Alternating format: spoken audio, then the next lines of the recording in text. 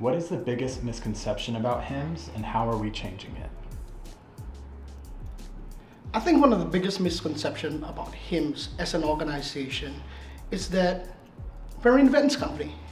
We're not an events company. There's so much more to HIMSS as an organization aside from the events. We have our maturity models. We also have our Office of Scientific Research.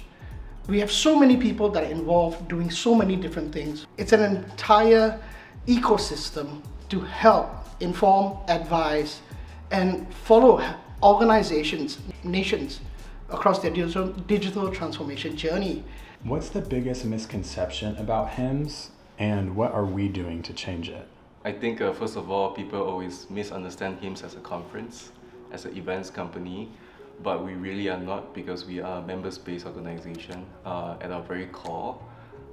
And I think the other misconception is that people think that HIMSS is a accreditation organization, which we really are not as well.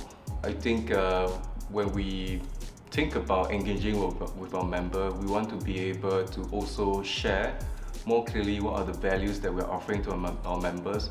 I think specifically in areas such as professional development, creating more networking opportunities for our members, and so on and so forth.